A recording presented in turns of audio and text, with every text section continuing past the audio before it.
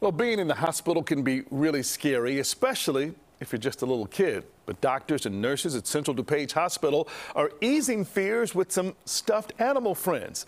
The little patients get to be the doctor at the teddy bear clinic. The kids get a stethoscope, syringes, gauze, and other things to give their toys a checkup.